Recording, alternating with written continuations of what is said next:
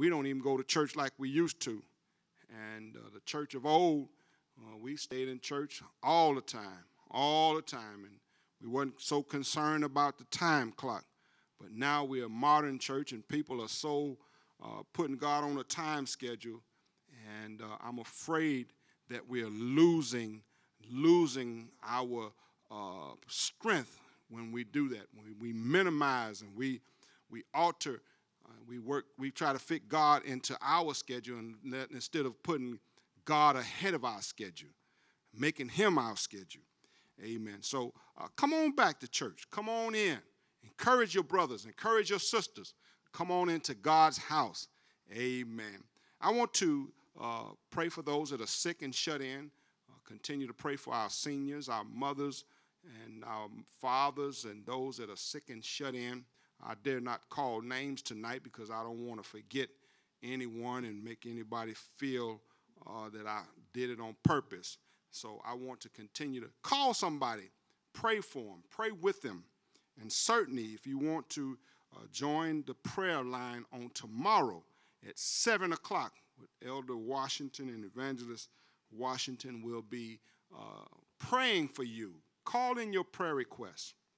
Make your request known. Make your petition known unto God. All right. Father, we thank you for your goodness. We thank you for your kind favor. Another day that we've never seen before. Another opportunity that you allowed us to stand before your people, to bring a word of encouragement. God, I ask you right now to help those that are sick right now. Oh, God, someone's body is racking with pain. God, would you heal them tonight? Would you take away the pain, God? Hallelujah. We rebuke every evil force against their body. Wherever they are, wherever they may be, hospital, the emergency room, convalescent home, even at home by themselves, God, I ask you right now to work a miracle as only you can. Heal right now. Heal by your stripes. Set free, God. Save souls, our lost loved ones. Give them a mind to be saved. Give them a mind to turn around and before it's ever too late. And we thank you for it right now. Certainly we don't want to forget those that's incarcerated. They may be bound naturally, but they certainly don't have to be bound spiritually. And we ask you right now to God to walk in that room wherever they are, that cell right where they are. Touch them with the hands of mercy. Let them feel your presence. And we thank you for it right now in Jesus' name. Bless your word. And we give your name the glory, the honor, and the praise. Amen. Somebody shout hallelujah. I didn't hear nobody. Shout hallelujah. Amen. God is a good God. I want to talk a few moments about a subject matter that the Lord has given me. A couple of weeks ago, I started it somewhat on a Sunday, and I didn't really finish it, and I'm not sure if I'll finish it tonight, but I want to talk about your soul. Your soul. Your soul matters. The value of your soul. We have a lot of movements that's going on right now, and certainly Black Lives Matter, all lives matter, everybody matter. But tonight I want to put some special emphasis on the value of your soul. Your soul matters. Your soul is important. Who is yours? That's you, the one that God created in his image and in his likeness. So think about your soul. Think about where you will spend eternity. Your soul, this life after this life. Sometimes people don't realize it. Some people don't. They say there's no life after this. Once you're dead, that's it. It's gone. You're gone. But whether you believe it or not, you're going to get back up from that grave. So your soul matters. And there's so many scriptures that I can dive into, but I want to do a starting point. Go to Genesis, the second chapter. We'll read a few verses. Genesis, the second chapter, and we will look. I won't read that entire portion, but I want to get a pull maybe from the 4th verse to the 7th. Genesis, second chapter, the 4th verse. You have it? All right, let's read. These are the generations of the heavens and of the earth, and when they were created in the day that the Lord God made the earth and heavens, every plant of the field before it was in the earth, and every herb of the field before it grew. For the Lord God had caused it to rain upon the earth, and there was not a man to till the ground. You see it? 6th verse. But there went up a mist from the earth, and watered the whole face of the ground. Here's where we're going to pull our topic from. And the Lord God formed man from the dust of the ground, and breathed into his nostrils the breath of life, and man became a living soul. God breathed his breath of life into the dust of the ground. And so we're really, you think you're something, you think what you see behind these pieces of cloth is, in essence, is nothing but dirt, dust from the ground. God breathed into our bodies, and we were brought to life. Do you know the body without life or breath is just an empty shell? And without that, God, without his breath or his life, we're removed from the essence of this life. God has given us life. Therefore, our life and our worth comes from God, the Spirit of God. Many may boast on who they are and how powerful they are on this earth, but my friends and my brothers and my sisters, you are nothing without the breath of life that God breathed into us. So tonight I want to talk about a couple of things. I can go so many different directions in this, but I want to talk about your inner man, your inner life, and your life after life. Your soul is important. Your soul is important. And to give you a little background, do you know the makeup of man is his composition of man is the body, soul, and spirit. Body, soul, and spirit. Man was created, we were created to fellowship and to commune with God. Yes, he breathed into us the breath of life. He's given us life, the physical life. And not only that, the physical life that he's given us. I was thinking about this. He could have made us serve him. He could have made us worship him. But God given us, not only did he give us life, he gave us a choice. Choose thee this day who you will serve. Who you will serve. Why is that so important? Because the life that you live now, the life that I live now, will determine the life that I live when he comes back. Isn't that something? I was thinking about this. When a man dies, when we die on this earth, we go back to the ground. We go back to where we come from before he breathed life into us. Hear me now. Hear me now. So, he don't send us to hell, and he don't send us to heaven. We have to make a conscious decision on the direction that we want to go. We have to make a conscious decision on what's more important to you. God knows my life is important in the physical, but my life is so important in the eternal.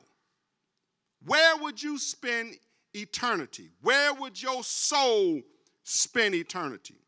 So the inner man, the physical makeup of man is the decisions that you and I make right now. Soul can be distinguished in two meanings. The inner soul, which is the inner you, the real you, your thoughts, your mind, and the physical body, the physical life. That's why we're trying to protect the physical life by wearing a mask, taking the vaccine, washing our hands, social distancing. What are you doing? You're trying to protect the physical man. But what are you doing to protect the spiritual life?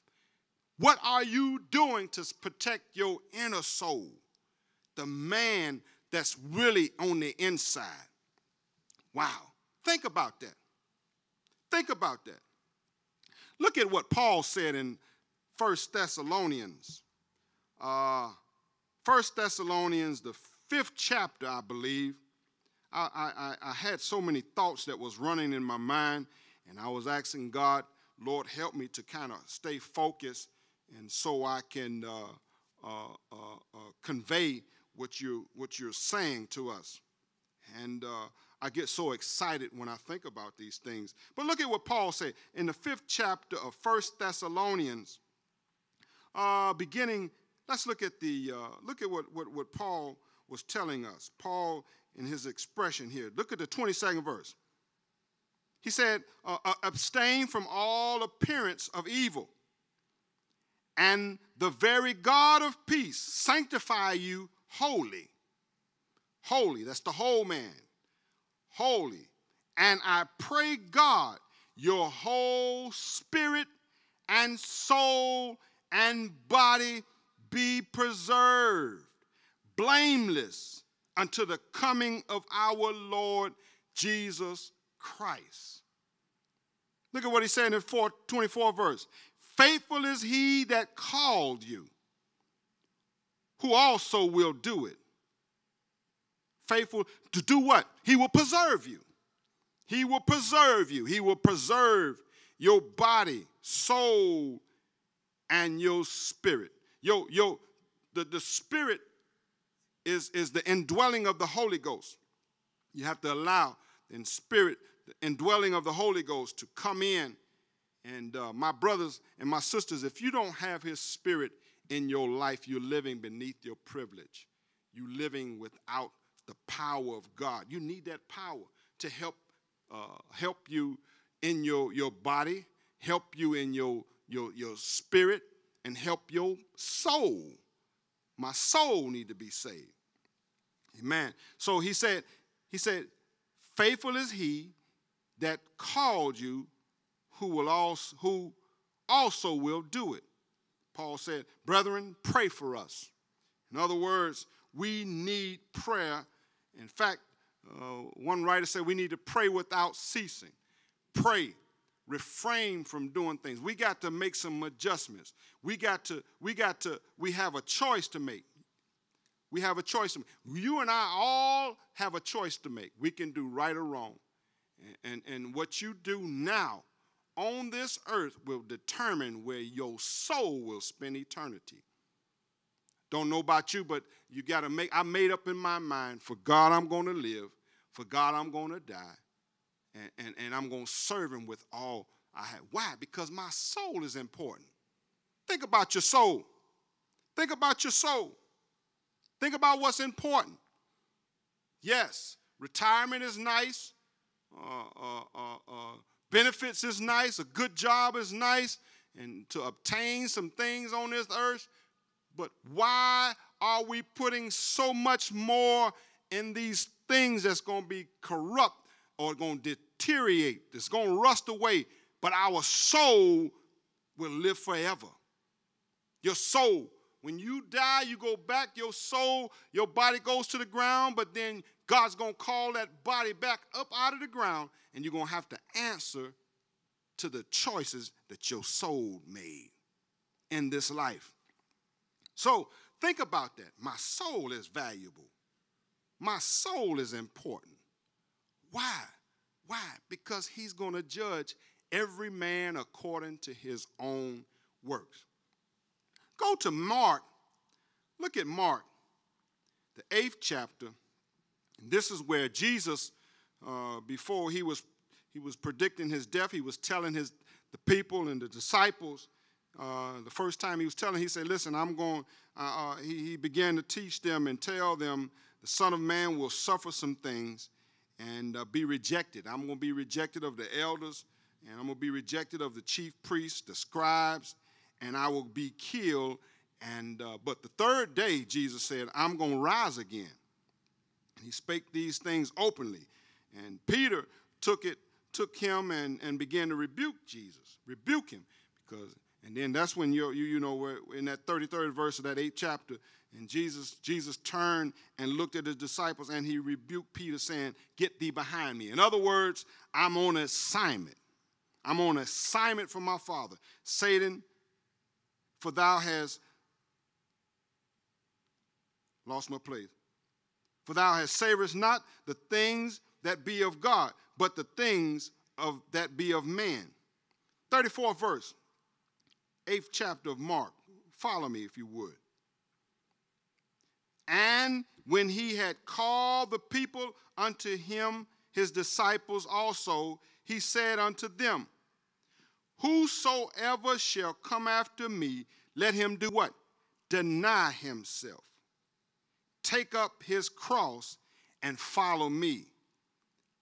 35th verse, Jesus is talking here. For whosoever shall save his life shall lose it.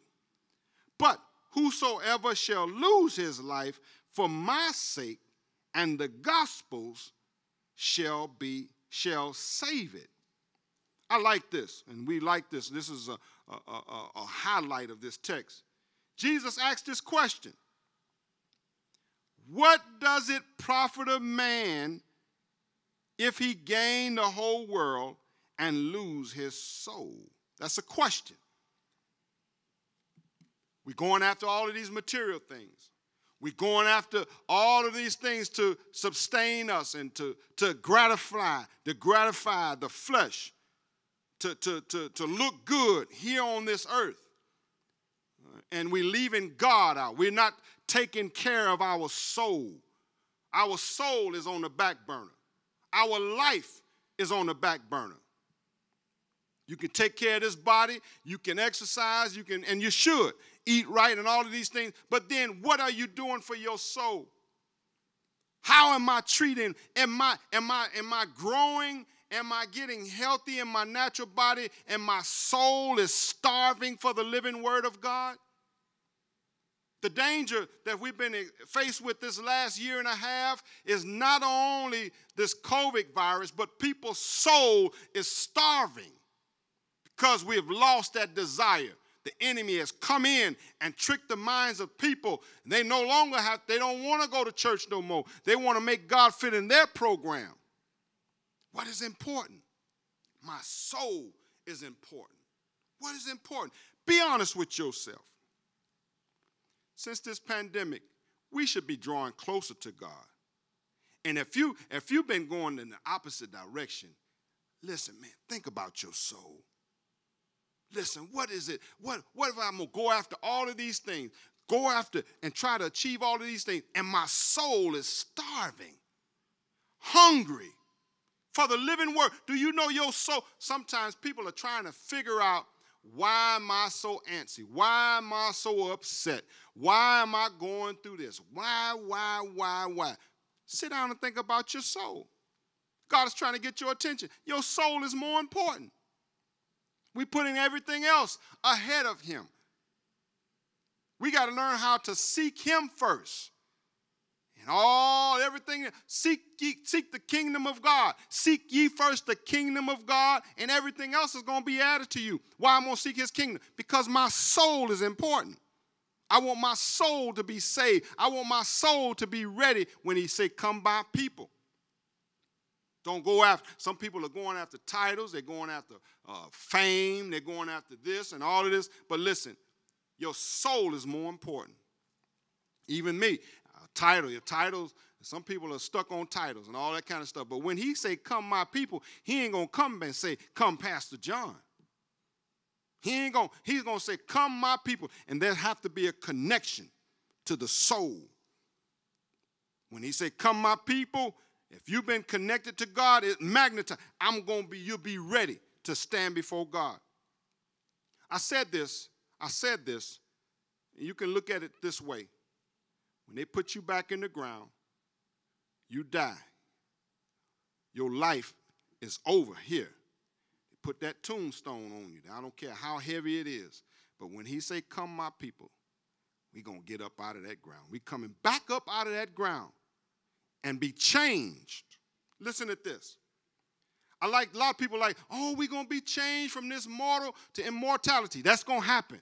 But then that's going to also happen for those that's going in the opposite direction. We're going to be changed to go back with Jesus, and those that made the conscious decision to serve the devil going to be changed to go back with him. Did you get that? Transformation is going to take place. You're going to be changed. Your soul is going to have to give an account for the decisions you made here. I don't know about you, but I want to live with him eternity, not go back with the devil, the enemy. Your body will be changed. Some people say, oh, it'll be all over once they get to hell. No, you will live in eternal hell. There's going to be gnashing of teeth. There's going to be people going to be trying to kill themselves. They're going to run to the mountain. The mountain going to say, no, ain't no hiding place here. Your soul, your life then will suffer forever. We don't like to talk about that. Oh, Pastor John, you talking all this stuff. But listen, that's the important. That's whether you like it or not, it's the truth. That's the truth. Right or wrong, heaven or hell. Where would my soul spend eternity? What does it profit a man to gain the whole world and lose his soul? And do you know what? People are selling out their soul to gain this world. People are conniving. People are lying. People are stealing. People are infiltrating our people with substance so they can gain financially. Where would your soul spend eternity? Another thing that you want to keep in mind, for those of us that stand before you, we need to take our job serious. And not just, I'm not in this position. I'm not trying to gain. I don't want to be a pastor just to drive a nice car or live in a fancy house. I do that. I still work. That's why I do those things. I know God will bless me, but I know that's not my main purpose. My main purpose is, how can I get someone to change their life? How can I warn you? How can I tell you about the value of your soul? When you close your eyes for the last time, you got to open your eyes up to a living God. Got to answer to him. So think about your soul. Where would I spend eternity? Yes, you're going to be changed. All of us going to be changed. The moment in the twinkling of an eye. But then when we stand before him, the choice that God has given us now, who will you serve? Choose thee this day. That's it. Who you will serve. Choose them this day. So we have something to think about. My soul is important. Where would I spend my eternity? And you know that there's a destiny for our life, and God has planned he said in his word, I would that I don't want any to perish. I don't want you to perish. I don't want you to lose your soul. I don't want you to die and go to hell. I'm giving you an opportunity. Every time you get up in the morning, every time your feet hit the floor, God's giving you another opportunity to make right the wrong. So God has charted a plan for us, and we got to keep this in mind. Our soul is important. Think about your soul. Think about your life after life. True enough, we got to make the right decisions right now. And how can I make you say, oh, well, listen, I'm in this world, but we're not of the world. But then God's give us the Spirit of God to help us, to lead us, to guide us, to help us in this natural body, in this physical body, to help us to make the right decision. Will I make mistakes? Sure you will. But then that's when you have to ask the Spirit of God to help you, to forgive you. And that means not only if I may make a mistake in sin, but I don't have to, sin won't take a foothold in my life. I won't have to dwell in sin. Your spirit will feel uncomfortable. Your spirit man will reject it. It will repel it. You say, oh man, that wasn't right. Even down to your thoughts. You know, that's another thing about our soul, that people won't see what's going on in your mind. They don't see what the enemy is fighting you with. But then you have to make sure I'm making every effort to have the right mind, to have the right thoughts. In fact, I like the way David said that. Y'all know it's very familiar. David said, I like what he said. He said in Psalms 51, I like what he said. He said, create in me a clean heart, O God, and renew within me the right spirit. I like that. That means the right spirit, something that nobody else can see until it acts out. But the right spirit. Cast me not away from thy presence, and take not thy Holy Spirit from me. God, I don't want to live without, I got to have your Holy Spirit because my soul is important. What's going to preserve your soul? The Holy Spirit. Restore it to me. Now this is after David made some mistakes. He messed up. Y'all know the life of David. That was a crazy man. He did some stuff, some outlandish stuff that you would never thought. But then he had to come to the conclusion to say, listen, God, restore unto me the joy of my salvation and uphold me with thy free spirit. Blot out my iniquities. Blot out my sins. That's a prayer we all need to be praying. Create in me a clean heart. Renew within me the right spirit. Where would your soul spend eternity? Think about that, my friend, my brothers and my sisters. This is not a time for us to point fingers at someone else.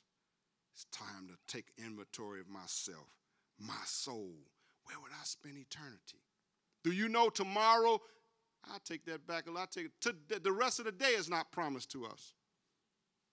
The Bible says, the day you hear my voice, harden not your heart. In other words, take an account for your soul. Where will my soul spend eternity? Where would I die where would I go when I close my eyes for the last time? You have a choice now. We have a choice to make right now. Right now. Your soul matters. The value of your soul. So think about this. When the enemy fights us, when the enemy fights us, and then you have the Spirit of the Lord. The Bible says the Spirit of the Lord will lift up a standard. No weapon that's formed against you shall prosper. The weapon of the enemy, the weapon will fight you. The enemy will fight you to try to steal your soul. He's trying to take away. He don't want you. He wants you to serve him. He comes. The enemy's resume. Here's this. Before I close. The devil comes to kill, steal, and destroy. The devil will do anything to kill, steal, and destroy. He will give you filthy money. He will give you bling bling. He will give you this, that, and the other. But his whole objective is to kill, steal, and destroy. And that's including your soul. He want to take away your soul. But Jesus said, I like what Jesus said. I come that you may have life. Life for your soul. Life for your soul on this earth, and life for your soul when I come back to take you with me. Eternal life. Everlasting life. Lord, have mercy. Think about your soul, my brothers and my sisters. Don't take your soul for granted. Don't take your soul for granted. And when that spirit is talking to you, hear that still small voice. The tears of repentance is coming to you. Why? Because your soul is crying out for the living God. Help, help, don't do it. Come on now, don't make that decision. Come on, get it right before it's too late. You and I don't never know. We never know. Tomorrow is not promised to us. We don't know when our end is. But one thing we have to know for sure, our soul is important. Love not the world, neither the things that's in the world. If any man love the world, the love of the Father is not in him. For all that's in the world is the lust of the flesh, the pride of life. The pride of life. And it is not of the Father's will that any should perish. And the world shall pass away, and the lust thereof. But he that doeth the will of his Father will abide with him forever. My brothers and my sisters, make up in your mind that I'm going to abide with him. I'm going to make my calling and election sure. I want to value my soul. Listen, I can do certain things, but listen, if it's going to affect my soul, if it's going to take away from my eternal life, I can't do it. Can't do it. So think about your soul. Think about your soul. Tonight when you lay your head down, whenever you get some quiet moments, some quiet time, think about how can I improve my life to live after this life? How can I preserve my soul? Make sure that should be the number one objective, and that is my soul. Amen. God bless you. Pray that you think about that. I pray I said something that will enter in your ears, and not only just be a hearer, but be a doer of God's word. Your soul is valuable. Your soul is more valuable than anything on this earth. Your soul is valuable than anything that you can imagine. For God so loved the world that he gave his only begotten Son, that whosoever believeth in him shall not perish, but have everlasting life. Everlasting life. Somebody say everlasting life. Woo-wee. When I see Jesus, I'm going to say amen. Everlasting life. God bless you. Bow your heads. I'm going to pray for us. Pray for you. Pray for me, because the enemy is after us. The enemy is wanting to destroy us. He's going around like a roaring lion, seeking who he may devour. He's trying to destroy our soul. But listen, we're gonna pray tonight. God's going to preserve us. God's going to keep you. He'll keep you. He'll keep you if you keep your mind stayed on him. Father, I thank you right now for your goodness and your kindness. Word in this few moments that I had to share with my brothers and my sisters. I pray, God, that we take this word to heart to know that our soul, my soul, is more important than anything. Oh, God, help me right now. Help us right now, God, to fight off the evils of this world. Help us to do what's right in your sight. And so when you say, come my people, our soul will be ready. And all we want to do is hear your voice say, well done. Well done, well done, thy true, good, and faithful servant. And I thank you for it. Strengthen my brother. Strengthen my sister. Help them right now, God. Preserve them, Lord God. Keep them, Lord God. And as only you can. Preserve them, Lord God. Heal them. They shall be healed. Save them. They shall be saved. You save them. And I thank you for it right now. In Jesus' name. God bless you. I love you. Your soul is important. Value your soul. God bless you. Thank you.